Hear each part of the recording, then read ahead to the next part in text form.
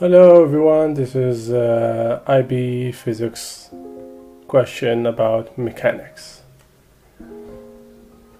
So two blocks of masses m and 2m traveling direct toward each other. As you can see, you have a first block with a mass of 2m and speed v, another block with a mass m and speed v.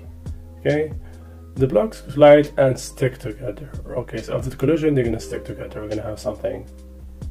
We're going to have m and 2m together with a different speed. We just call it v prime.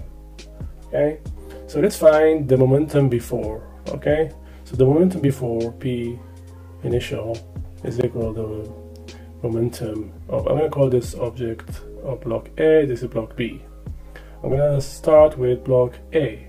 So block A, P initial, A is equal to the mass of A, which is 2m, times V. Okay, I'm going to choose right as the positive direction. Now the momentum of the block B is going to be P initial B, which is mass, which is m, times negative V. Okay, now I'm going to just add the momentum together. So you're going to have 2m times V, this is P total initial, minus m times V, which is m times V.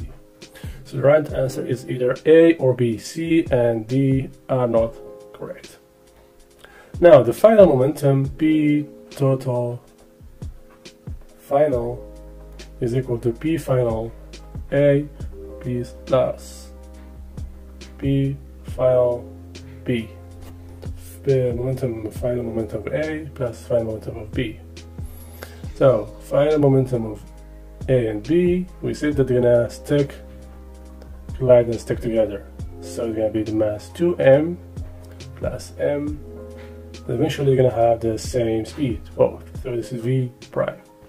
Now we don't know the speed, but we can find it by using the conservation of momentum. So which means it's gonna be total initial mass equal P total final. So m times v should equal to T m v prime, which is the final momentum of object or blocks A and B. So m, they're gonna cancel out. So we're gonna end up with v prime is equal to v divided by 3. So now I have the final speed of block A and B, which means that the final momentum will be 3m times v divided by 3. 3 they're gonna cancel out, which means the final momentum will be also m times v. And the right answer must be A.